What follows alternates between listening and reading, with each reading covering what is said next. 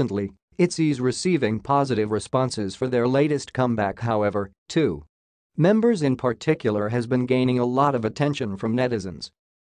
ITZY Ryujin. She was always a good dancer, but she latest intro shoulder dance make everyone, even non-fans, amazed with its. I only knew about ITZY as a group name and their songs, but after watching the MV, I knew about Ryujin. Me too, she's the one who stands out the most and her expressions are so good. She's also a good dancer. I seriously fell for her at the intro shoulder dance. She really suits the shoulder dance too well. Good netizens are praising her visuals this era, compliments that her short blue-black bob really suits her. They claim she's pulling off the concept for this comeback very well. ITZY's Eunha. ITZY's Eunha is sporting new look with bangs and netizens are in love with it. Her phantom is already trending and multiple comments are complimenting her new hairstyle. Eunha looks like a whole Barbie doll here. Yuju, she looks like complete doll with those eyes and bangs. She is beautiful because of the hairstyle. The sweet girl became an overbearing queen. Eunha always looks like Barbie, but now like Cleopatra with long hair and bangs. Imagine someone creating a Twitter account pretending to be a new upcoming idol group and using a familiar group name to a fake group. On March 16, a new account surfaced on Twitter claiming to be the official source for GFRIEND, a new sexy concept girl group debuting in 2020 from a company called JCM Entertainment.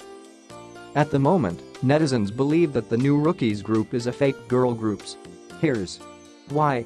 The first reason this supposed new group caught attention was its name, which bore a very high similarity to GFRIEND and MAMAMOO. Straight away, Korean and international fans flocked to the comments section.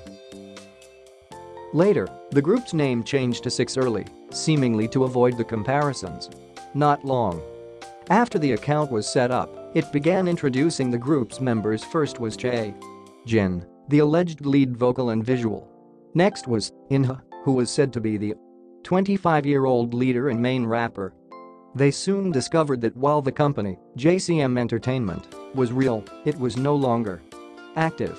The group JCM Entertainment was working on 4L, disbanded due to one of the members' discomfort with the concept.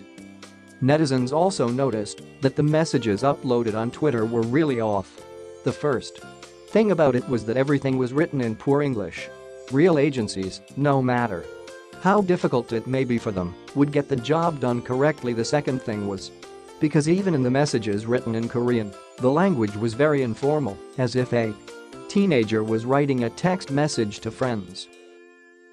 In addition, the photos used for the fake members were taken from other existing Instagram accounts. The rumors were true. The group was in fact fake. But they said they had a good reason for fooling everyone.